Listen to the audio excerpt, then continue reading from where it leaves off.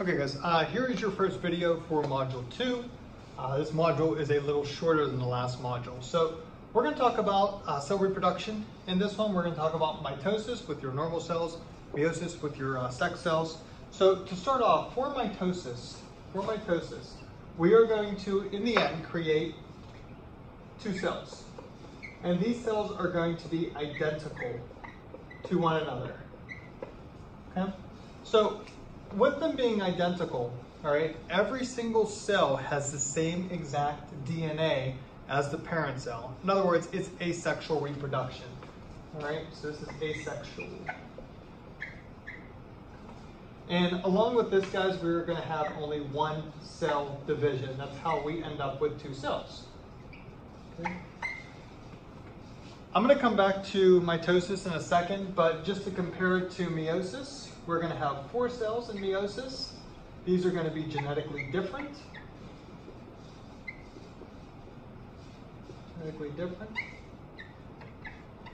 Okay. Meiosis is still asexual, but we're going to talk about how it's a little bit different than mitosis later on. But for this one, we're going to have 2 cell divisions.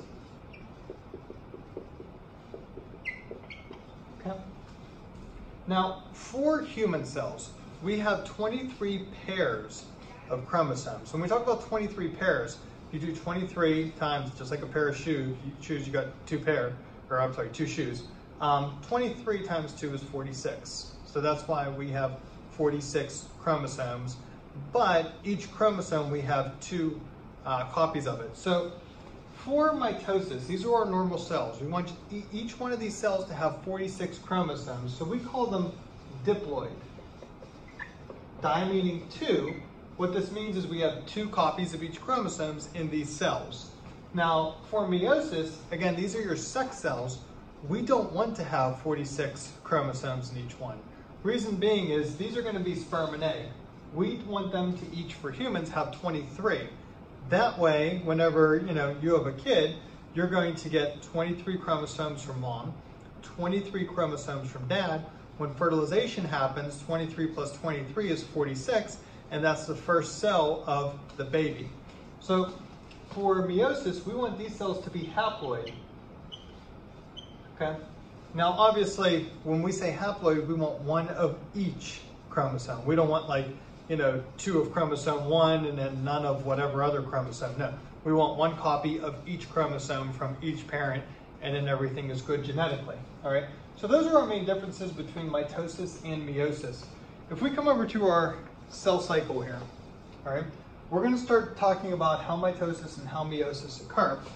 This whole section here, the largest section, cells spend most of their time in this. This is called interphase. Okay, interphase.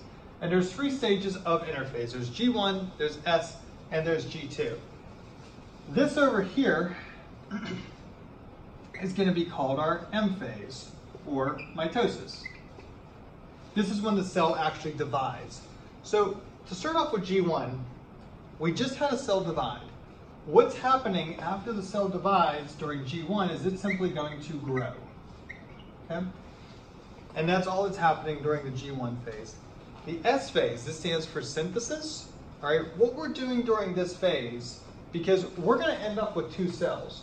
We want each cell to be diploid, to have 46 chromosomes. But here's the problem.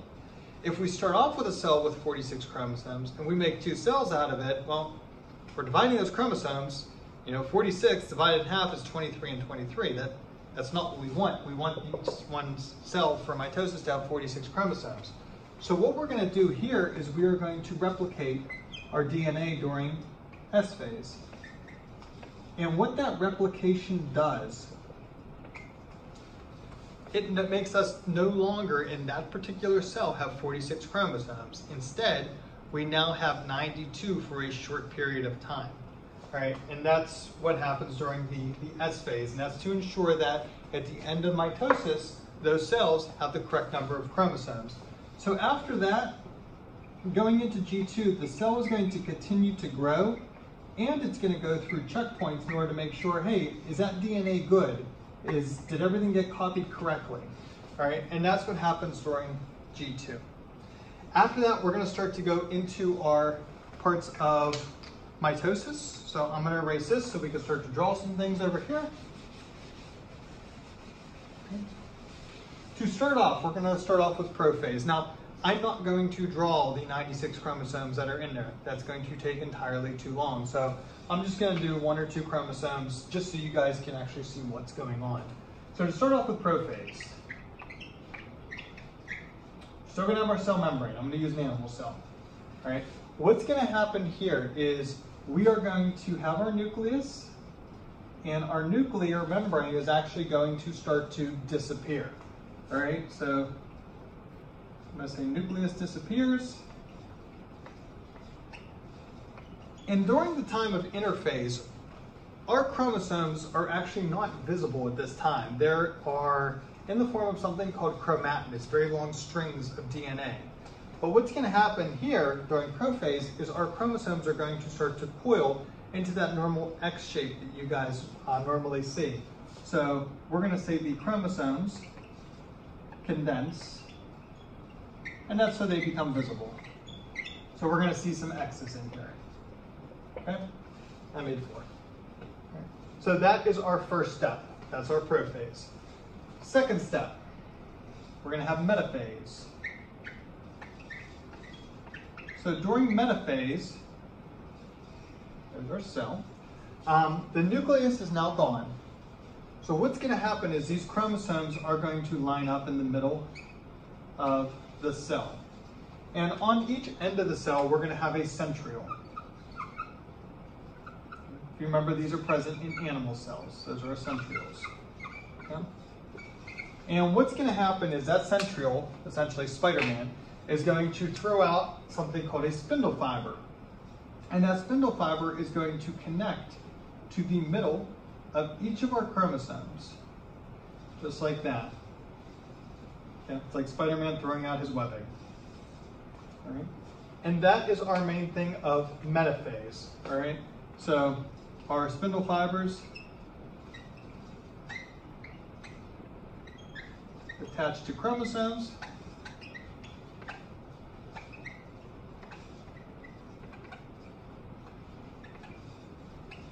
In middle of cell.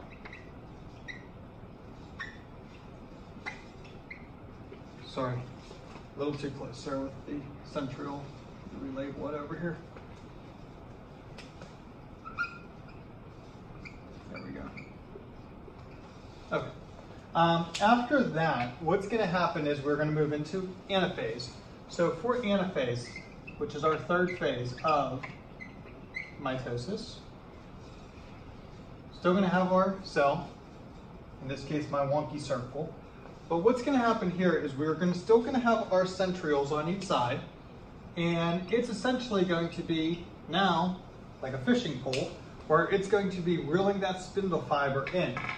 And in reeling that spindle fiber inward, what's going to happen is the chromosomes, okay, are actually going to break apart into chromatids. So we're going to have them breaking apart into half of an X. Okay? This ensures that half of the chromosomes are going to one side of the cell, half of them are going to the other side of the cell. And that's pretty much what happens for anaphase. Our last one is telophase. So there's our circle there, okay? Now, I drew it like this at first, okay? But what I'm going to do here, guys, is instead of doing telophase and cytokinesis in 2 different stages, I'm just going to make them into one stage. So at the beginning of telophase, it is going to look like this. But toward the end of telophase, we're going to see something like this. Okay? Where we're going to start to get 2 new cells. So what happened was our chromosomes are completely now to each side. We have this little thing right here. For animal cells, it's called a cleavage furrow. And what it does is it pinches inward until the 2 cells break apart, and that kind of happens with cytokinesis. For plant cells, it's a cell plate. It's essentially, it comes down and slices the cells in 2. That way they keep their square shape. But also during cytokinesis and telophase, we're going to start to get our nucleus reform. And after this, it's going to go back into G1 after it's completely split during cytokinesis. The cytoplasm is going to be distributed equally throughout our two cells, and they're going to be tiny at this time, and they're going to go into G1, and they're going to start to grow. All right, and that's pretty much it for mitosis. Here's your four main pictures of mitosis. These are the main things that happen during that. All right. Now, the difference between this and our meiosis, everything is essentially the same, except for a few changes. But interphase is identical. All right. Everything with interphase is the same. The difference is we are going to go through two cell divisions. So we're going to have prophase 1, we're going to have metaphase 1, anaphase 1, telophase 1, and then we're going to go right into, without DNA replication again, we're going to go right into prophase 2, metaphase 2, anaphase 2, and telophase 2. So to start off, we have prophase 1. Okay. Now, I'm going to draw the cell here. The nuclear membrane is starting to disappear. Okay. On the side of this cell, I'm going to draw what the chromosomes may look like. I'm going to use two different colors for this. Actually, no. I'll use four different colors for this. Like that. Now we'll do black for our last one. Now, there's a really important part of prophase 1 that contributes to us not looking like our parents, and that's called crossing over. So this is when crossing over occurs.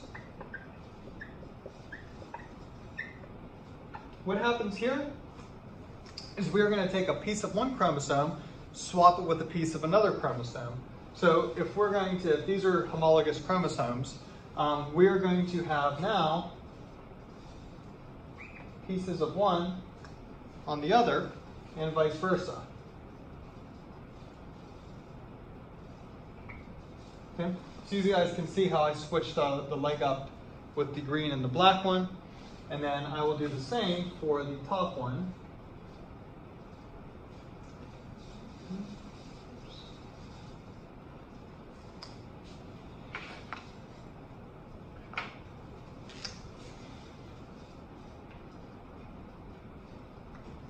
And that's what we look like at the end of prophase 1. All right.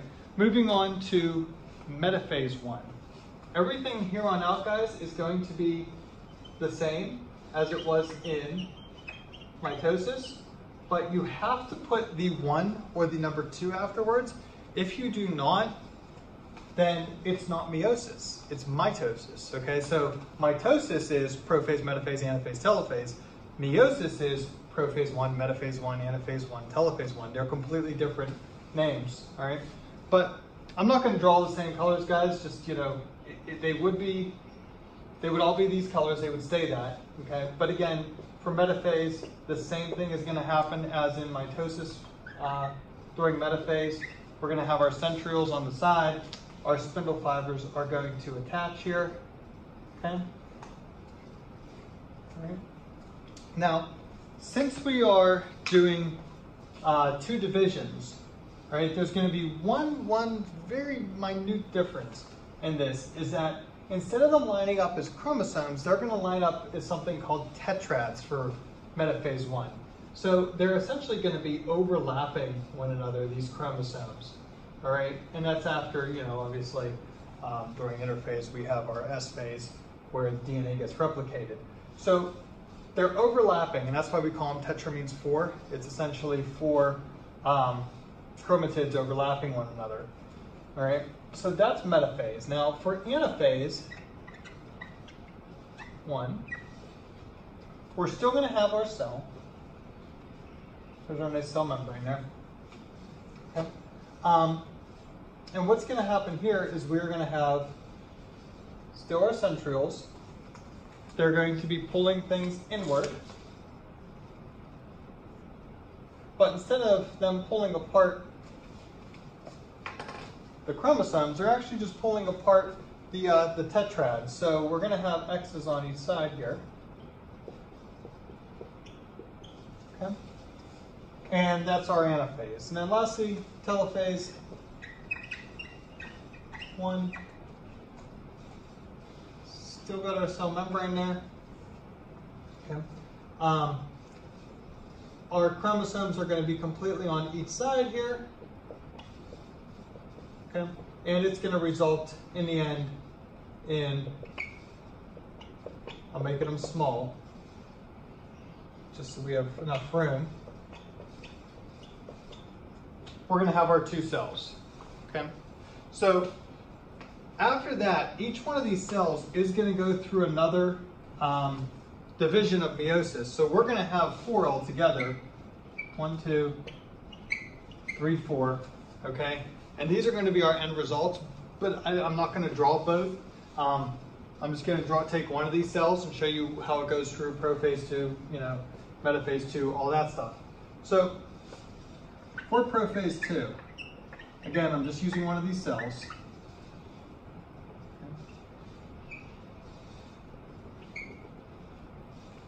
Crossing over already occurred for prophase 1.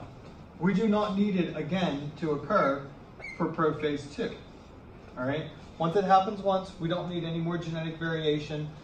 There's no reason to complicate things. We'll keep it nice and simple. The more times we complicate things, the more mistakes we can make. So no crossing over happens. Crossing over only happens in prophase 1, and that's very important. All right. This is when crossing over happens. All right. So next we have metaphase 2. All right. Nothing is different here. We're going to have, once again, our centrioles coming in. Okay. Our chromosomes now are going to line up in the middle. We don't have the tetrads anymore. Okay.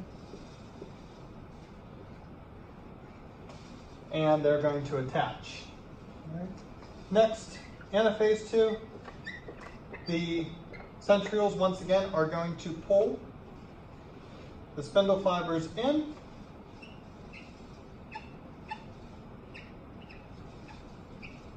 Okay, just like they did earlier. And everything is separated. Okay. Now, at the end, going into telophase 2 and cytokinesis 2, we are now going to have 4 cells. Okay. All of these cells are going to be haploid. They're all going to have 23 chromosomes. Now, for women, they're going to have one very large cell, and that's going to be the egg. And then they're going to have 3 polar bodies, which are essentially very small cells. So women at the end, they're going to have one that's the egg, and then pretty much all the cytoplasm and everything are going to go to this cell. But for guys, okay, sorry I can't make my tails roll good here.